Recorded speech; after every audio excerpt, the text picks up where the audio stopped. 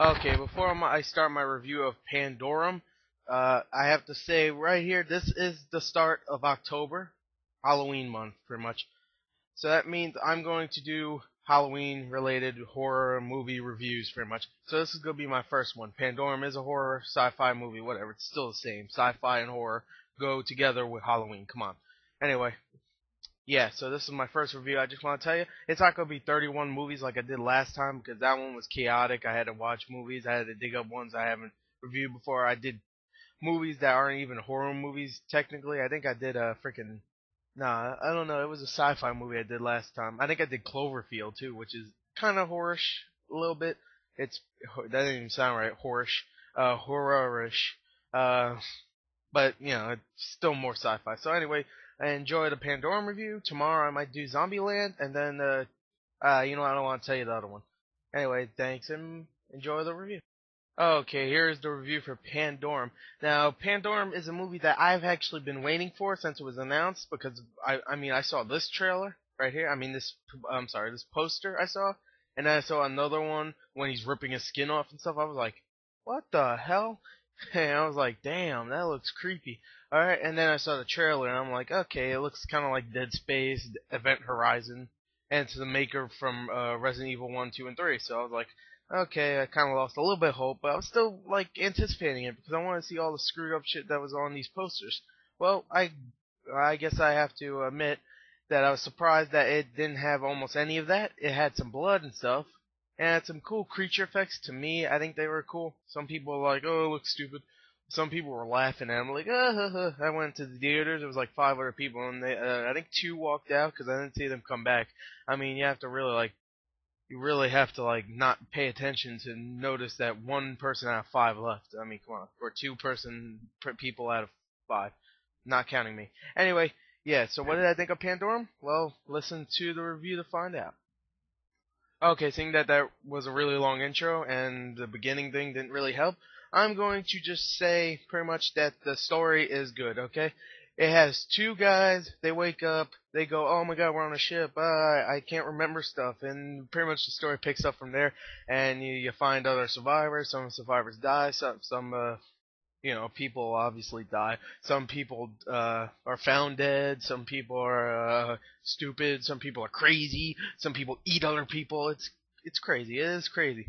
Okay, so yeah, the story's good, and I have to admit right here, the 2 twists that are in this movie took me by surprise. All right, it took me like, oh my god, what the hell? Really? Okay. Also, Dennis Quaid and Ben Foster star in this movie, but I'll go more into that in acting. Okay, now the acting in this movie is actually really good. I was surprised because I had Dennis Quaid. Dennis Quaid hasn't been good since actually a movie. It's a football movie called The Express that came out about a year ago. It was a story of fuck, I forgot his name. Shit. Well, anyway, he played the coach and he was really good in that. But G.I. Joe and this movie called The Horseman, which I had the displeasure of seeing. Very boring fucking movie. He was bad in that also. And well, I was just thinking like Dennis Quaid, I'd heard was an asshole too, but he did really good in this. But the star performance in this, of course, is Ben Foster. If you don't know who Ben Foster is, he's pretty much the creepy. He's a stranger in 30 Days of Night. He was the guy that beats everybody fucking up in Alpha Dog. He's pretty much a strange. He's kind of like he's the this is not this is how you know he's good. He stole the performance away from. He stole the oh my god he's cool credit from 310 to Yuma. If you ever saw that movie, I love that freaking movie. He stole it from Russell Crowe, okay? Because he was just like menacing, and he was like the guy looking for Russell Crowe because he was his leader, so they can't really go far without the leader. But he led that group pretty freaking good, so he could have been the leader and said screw Russell Crowe. He was pretty disturbing in that movie. He was like, all right, you're gonna help me. All right, where'd they go? He went over there. I'm gonna put the whole fucking thing on fire and let you burn to death. There you go. Happy. Anyway, yeah, the acting was really fucking good. And this one, he's not as creepy, but there's parts where he like starts twitching out and shit because Pandorum is like this space fear thing where you go like it's kind of like it's kind of a little bit like car sickness. You know how like you've been in a car for so long you just get sick. And this you've been in a freaking spacecraft or like one of those pods that froze you for in a hyper sleep for a little while. After that, then it starts like going, Pandorum's kicking in. I can't breathe. I'm dumb. Like all that stuff. He just starts seeing things. Yeah, so I know that I made that confusing, but the acting was really good. And then we go on to the violence because this is a horror movie. So yeah. Okay, now the violence in this movie is actually it's well done, to be honest. Okay? There's not gore like fucking, oh my god, some guy's guts. I don't think that we ever see some guy's guts once. We see like throat slashings, we see them pummel a fucking mutant to death, because, they're mutants in this. Watch the trailer if you want to see what they kind of look like. I don't think you'll be able to see them, but very good.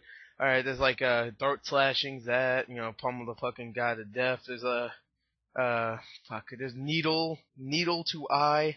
There's a man, I forgot all the gore, but there was blood. All right, it definitely is an R-rated movie. There's cursing. There's pretty screwed up elements in it. So yeah. Oh, there's a little fucking baby who slashes the throat. That's what's even more screwed up. It's like a little baby mutant. He looks all cute. He's like, oh, I don't want to kill you. Slit me. My blood, I want it back. Anyway, yeah, I know. Anyway, yeah. So the violence was actually really good. It was not too corny. It was pretty fucking realistic, to be honest. There was no like fucking arms getting ripped off or anything. So yeah, I actually liked it like that. I like it like that. And it does get a little creepy at times because it's all dark and shit, and sometimes they're in tight little spaces and stuff. So yeah, it does get a little creepy sometimes. So let's go on to the final tally, pretty much. Okay, now the final verdict or the final tally for this movie is that it's really good. I definitely recommend people seeing it. If you liked Event Horizon, then you'll like this movie. It's not as bloody as Event Horizon, but I mean it has better twists than Event Horizon.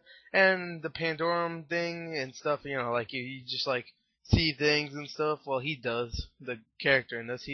You don't really see much of him going, I see things, but there's like some screwed up shit like Dennis Quaid rescues some guy out of like some little tunnel thing filled with like tubes, which reminds me a lot of that poster pretty much with all the tubes going in his eyes and stuff.